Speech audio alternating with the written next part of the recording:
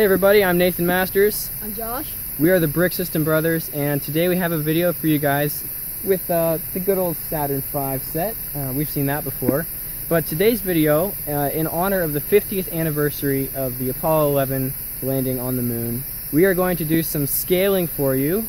And as you can see, we are outside and we have a nice long stretch of highway.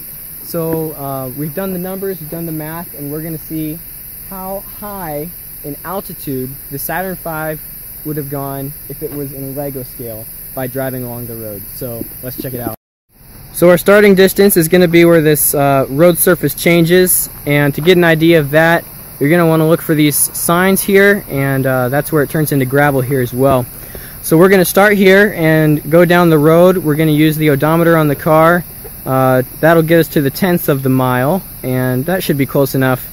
We're just trying to get a visual here, and remember, this is for altitude, so we're really moving horizontally, but think of it as moving vertically through the atmosphere. So according to my math, the scale of the Saturn V Lego rocket is about 111 times smaller than the full-size one. So using those numbers and some numbers I found online, I'll give you guys a link to that source if you want to check it. Stage 1 of the Saturn V went 38 miles into the atmosphere, and that corresponds to 0.34 miles in Lego scale. So we're going to get going here. Our odometer is at a 0.4, and so to go 0.34 miles, we want to go until it says 0.7.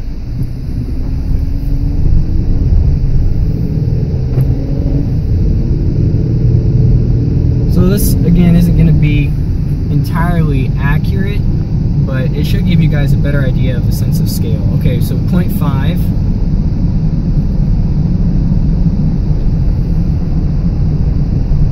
0.6, we can go a little bit past 0.7. Okay, there's 0.7, so we'll pull off right here, and let's get out and see how far away we are from that sign.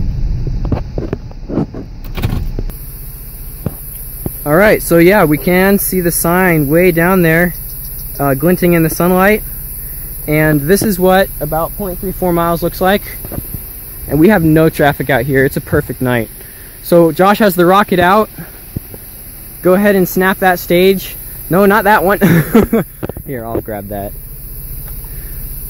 So this is stage 1 separation at 38 miles into the atmosphere. So this is horizontal, and we're going vertical. This is straight up, pretty much.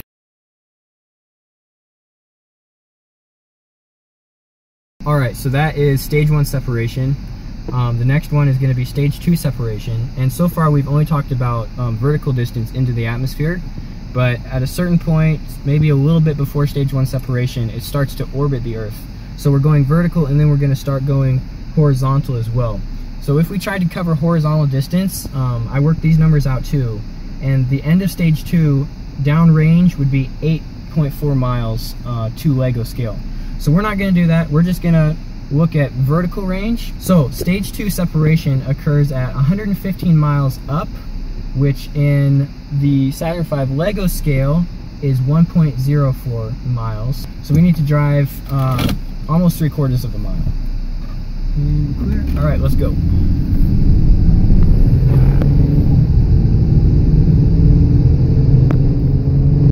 Okay, so we ran out of road. We're at the top of the hill. The odometer just hit 0.2, so the 1.2 mile mark, and we need to go another 0.2 miles. But from here you can see the glint of the sign just barely down there where we started, and we're up on the hill now. So we're going to continue down the hill, and then where we stop we'll look back up. This is already kind of giving me a better idea of just the sheer scale of this rocket.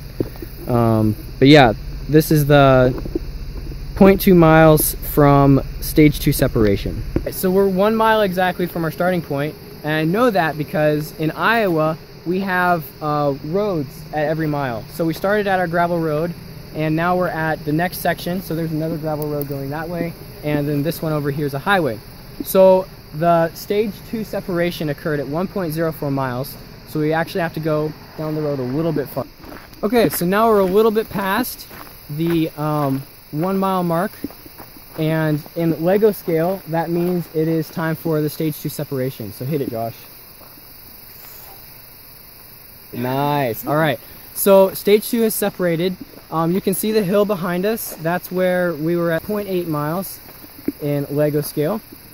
So just to give you an idea of how far the Saturn V traveled in altitude, and if we are looking at downrange, that's even farther. We would have to drive 13 miles to get to the stage 2 separation, and yeah, we're not going to go that far tonight, but that's really interesting. I'm glad we did this.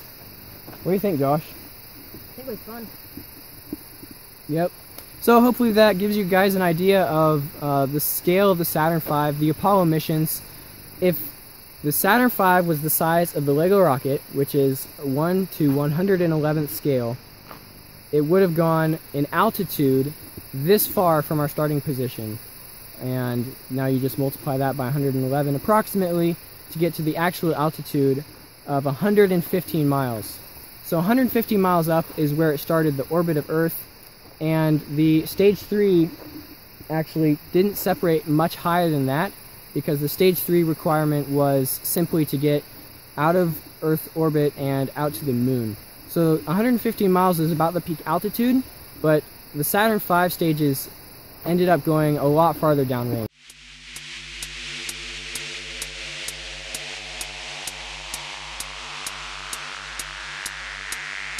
Alright guys, I hope you thought this video was cool. Josh and I had some fun running the numbers and looking at the scale, and that's just the Saturn V. The lunar lander ended up going all the way to the moon, which is another, let's see if I can remember it off the top of my head. It was like 140,000 miles? I don't know, I'll give you guys the right number, but yeah, crazy sense of scale here.